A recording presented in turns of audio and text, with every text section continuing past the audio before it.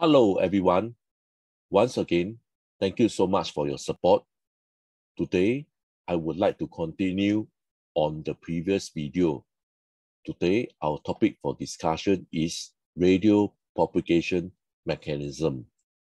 Today, I will emphasize on link budget.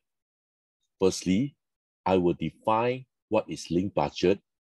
Next, I will derive the equation of a link budget. So this is our objective for today's video. Let's start. What is link budget? Okay, by examining the link budget, we can determine whether communication system meets the requirements comfortably or marginally or fail to meet the specification.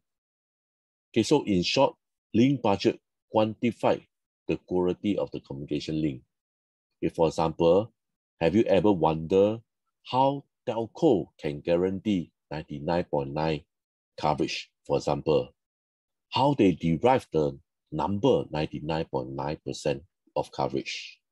How confident they are when they mention 99.9% of coverage? So behind the scene, they actually calculate the link budget. When they calculate the link budget, they will be able to determine whether the communication link is able to establish. Hence, with link budget, okay, more or less, you can quantify whether the link will be able to establish either comfortably or marginally, or sometimes you can't even fail to meet the establish of communication. So what happened here is, for example, if you fail to meet the communication establishment, okay, so for example, in this case, this is a transmitter, this is a receiver.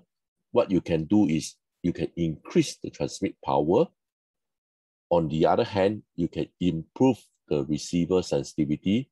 So these are the two parameters that you can play with in order to increase the chances to receive the message from the transmitter.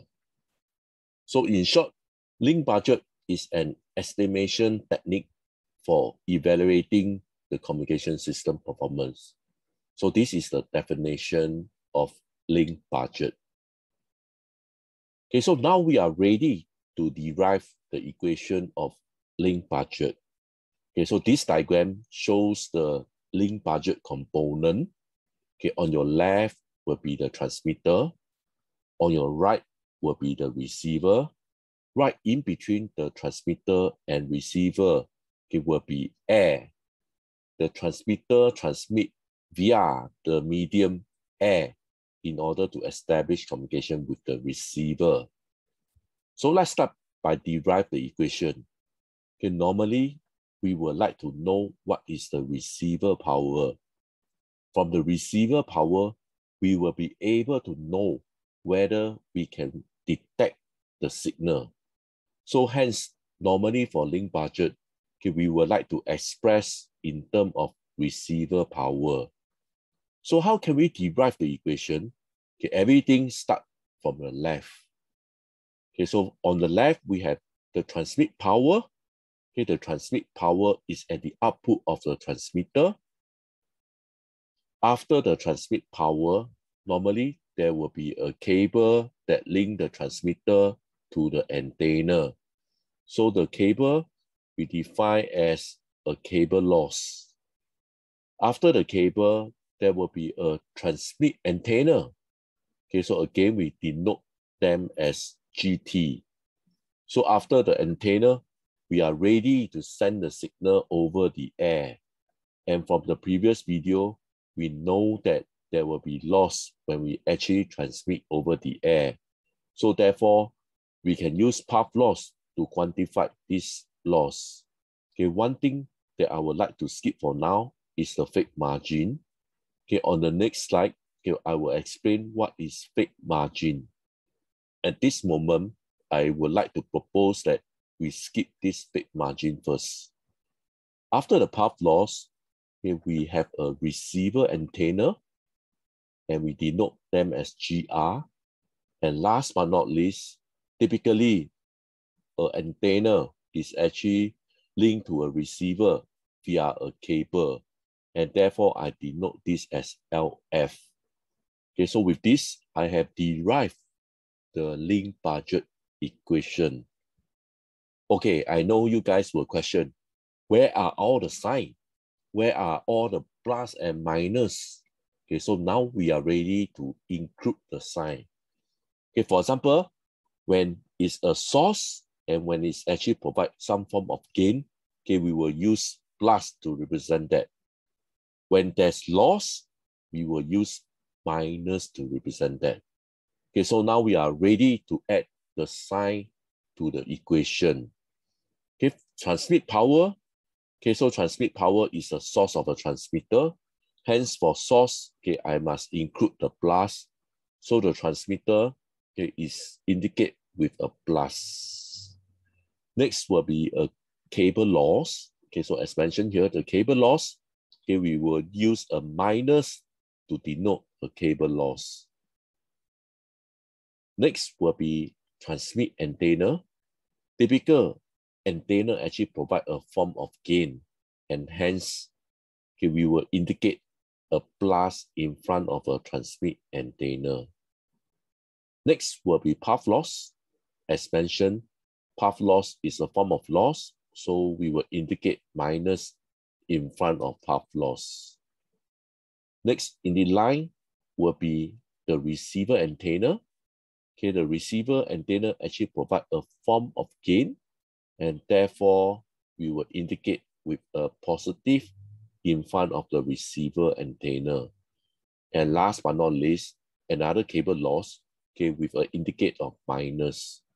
So this is the derivation of the link budget.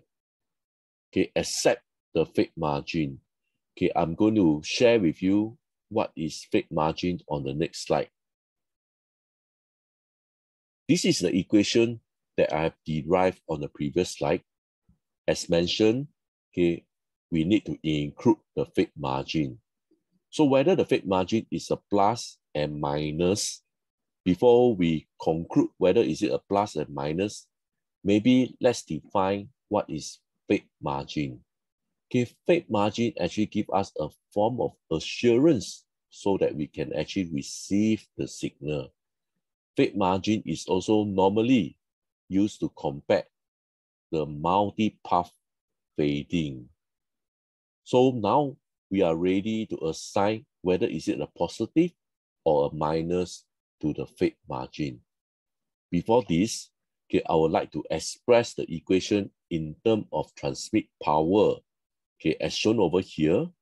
So what I do is basically I move this whole chunk onto the left, and that's how I arrive this equation here. And again, I need to derive whether for fake margin, will it be a plus or minus. Okay, so let's take a look on this transmit power. What happened here is if I increase my transmit power, put it on the other hand, when I actually shout instead of talking, the chances of you to hear me when I shout actually increase. So therefore, when I actually shout, it's almost like an increase of transmit power.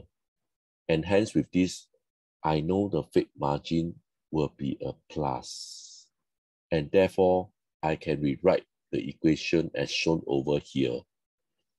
And as mentioned earlier on, okay, it is quite normal to express the whole link budget equation with respect to the receiver power.